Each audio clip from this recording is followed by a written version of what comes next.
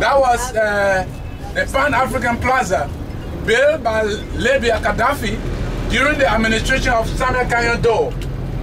But you know, we fought war for 14 years. 14 years of civil conflict. 2003, United Nations came to Liberia, and the structure of the building was used as a UN headquarters, United Nations Peacekeeping Force headquarters.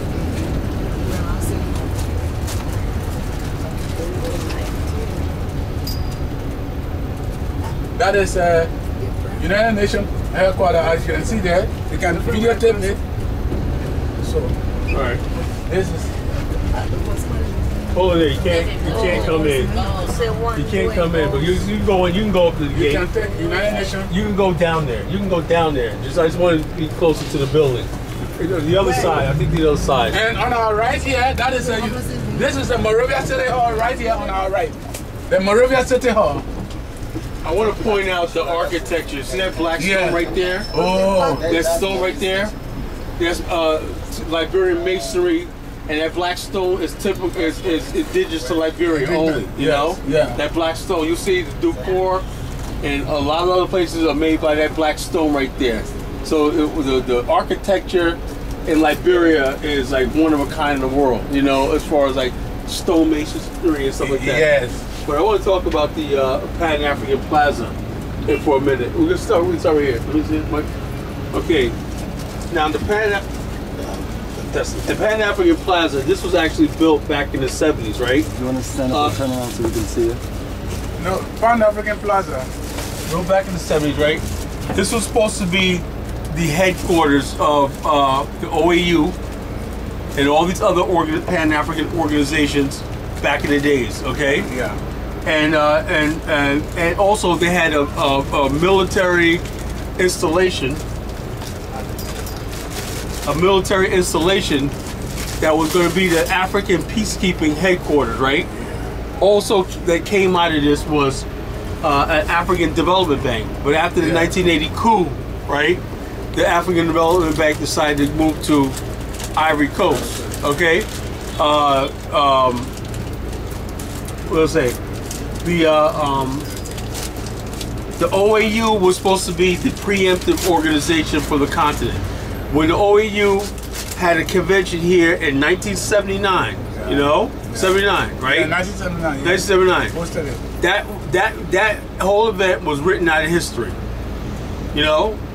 And people ask me, well, I never heard that before. There's a reason why you never heard that before, because in that convention, right? That was a build-up from 2 decades, right? From Kwame Nkrumah, the Garveyites, all these other people and everything like that led to that. There was many other conventions, the Casablanca group, the Monrovia group, and everything like this. But when they met here in 1979, that was going to be the plan to finally liberate Africa and unify the continent under one government, one currency, one everything. You know, the CIA got in here, right? Caused the rice riots, you know, tried to sabotage, right? Yeah. A year later, you had the 1980 coup, and the country, and it was blessed. Like I said, a lot of our people in Africa, we have to learn is patience and expectations. It looked like there was parts of Black Africa that was doing well, you know. Like here you have the Congo people, they're doing well, and all over Africa, the poor Africa did not see the long-term benefit of this Pan-African movement that they were trying to do. You know, it was only the top educated people, right? So in the future, the Pan-African movement has to be more transparent and more to the average person, where the average layman can see immediate effects of what we're doing. Because long-term is good. You only have a certain amount of time before they say, you know, something. You know, we'll try something else, and next thing you know, have a coup. A coup in Africa can happen anytime, any place. It can happen in the best, most developed countries in Africa. As long as there's people that feel like they're left behind, you know, we're always going to be vulnerable to civil strife and coups. Okay, so we are finished with Cinco. We are on Capitol Hill. Capitol Hill comprises of the Executive Mansion Office of the 3 branches of government. The three branches of government, the executive, the judiciary, and the legislature. Currently ahead of us on our left, that is the Ministry of Foreign Affairs. On our left, the building on our left, that is the Ministry of Foreign Affairs.